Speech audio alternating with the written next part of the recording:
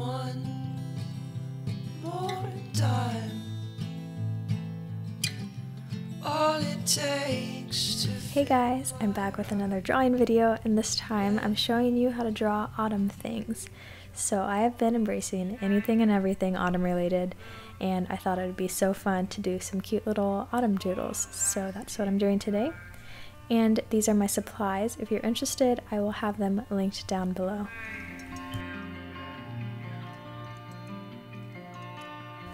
The first thing I'm going to show you how to draw is this maple leaf.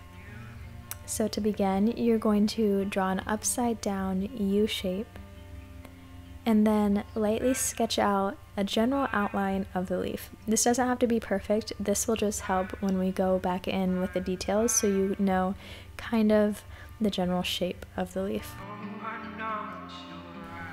Now you can start adding the details to your leaf, and I just kind of went in and made the edges a little bit jagged and made it look like a maple leaf.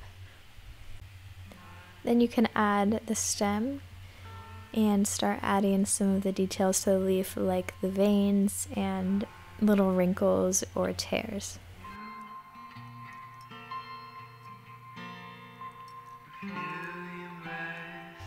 Once you're happy with the pencil drawing you did, then you can go in and start inking your leaf. And like I always say, this doesn't need to be perfect, and actually the more imperfect it is, the more realistic it will look, because you're never going to find a perfect leaf in nature. And you can see here I added some darkened lines around the edges and just some random lines along the leaf to look like shadows or tears.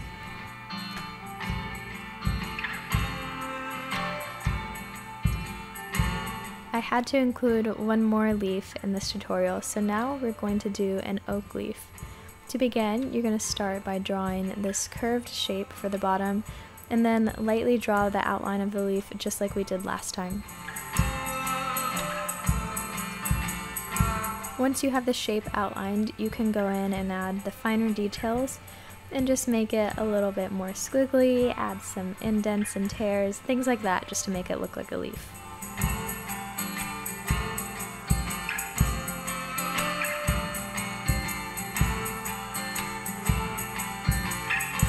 And you could leave it just like that, but I wanted to make it a little bit more distinguishable as an oak leaf, so I added some acorns.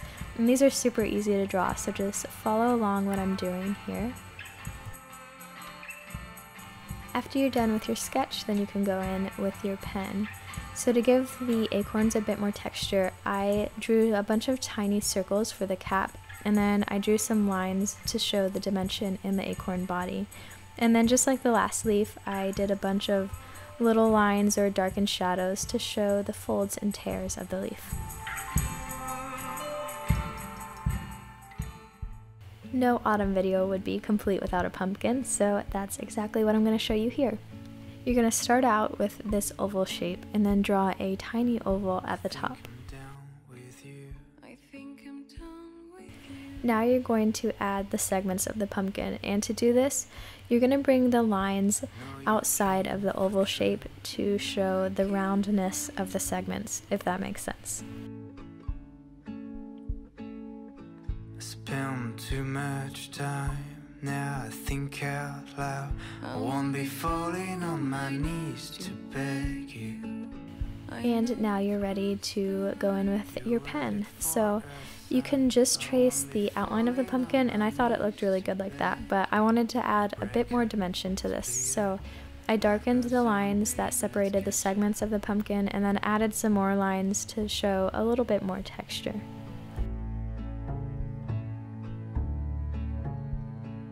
Years after years we found. Now I'm going to show you how to draw some mushrooms. And these aren't necessarily just a fall thing, but I thought they looked really good with the rest of the drawings that I did, so that's why I decided to add them. And the actual mushroom shape is really simple to draw, so just copy what I'm doing here. And then you can make your mushrooms unique by adding spots or speckles or stripes or really anything you want. You can make them as realistic or as unrealistic as you want. They look good either way. I I used to believe you, but everything was true. Our love is 6 feet underground, I feel too. I don't think your eyes have ever looked surprised, and I don't feel the same each time you call my name. The next drawing is this little basket of apples. So to get started, draw a short cylinder shape and draw 2 rectangles going horizontal and some lines up and down, and this shows the wood making up the basket, and then add some circles for the apples. And if you're having a hard time seeing the pencil drawing, when I go in with the pen, you'll be able to see me draw the shapes a little bit easier. So here I'm just adding a few more details, like the stems of the apples and the nails and the pieces of wood.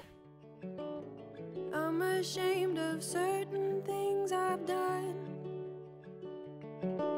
but out of all the to make the wood look a bit more realistic, I darkened the lines between the pieces of wood, and then I did some light, sketchy lines to show the texture of the wood. And now to make the apples look realistic, you're going to do the same idea of the lines to show the shadows and the highlights, and this just makes it look a bit more three-dimensional instead of just drawing a round circle for the outline.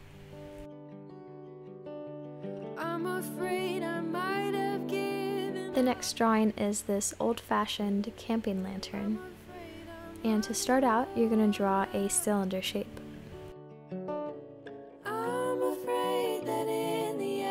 Then add the base of the lantern by following what I'm doing here. You're going to make a similar shape for the top of the lantern, and then add a little loop at the top for a tiny handle.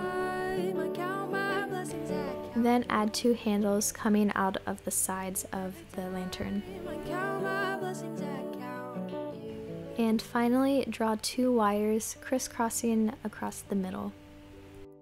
In this cold and misty world, would you be my little light?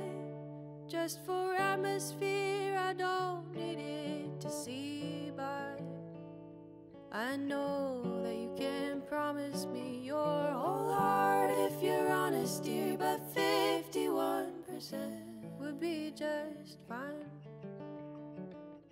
Every time I count my blessings, I count you. Next is this little tiny cup of coffee. This probably doesn't need much of an explanation. I'm sure you guys already know how to draw a coffee mug, but just follow along here if you want to do the same thing that I'm doing. And I decorated the front of my mug with a little drawing of mountains and the word explore. I wanted my mug to look like one of those metal camp mugs, so when I was drawing it with a pen, I added some speckles and dots to give it that texture.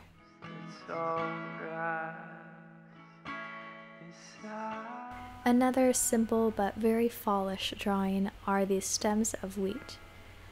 And again, this probably doesn't really need an explanation. You can just follow along what I'm doing here to draw these little wheat stems.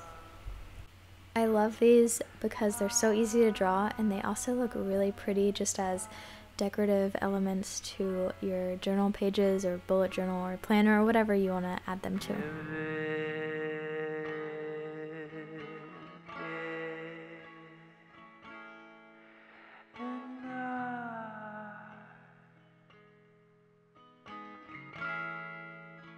And to finish this tutorial off, I'm going to show you how to draw this little pine cone.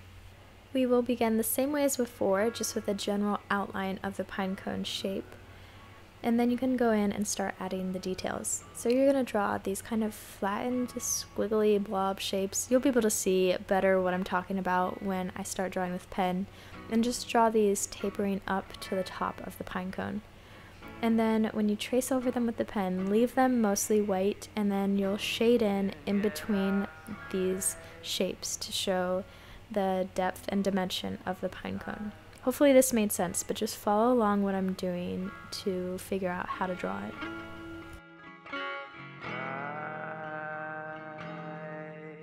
I had so much fun doing all of these little autumn drawings, and I hope you guys enjoyed this tutorial. And I wanted to offer these drawings to you guys as a free printable, so I put them all together as a print, and I'll have it linked down below if you want to download it. You can use this in your journal, you could cut them out and use them as stickers, or even just tape this onto your wall, whatever you want to do. I hope you enjoy this, and I hope you're having a great day. I will see you in my next video. Bye guys!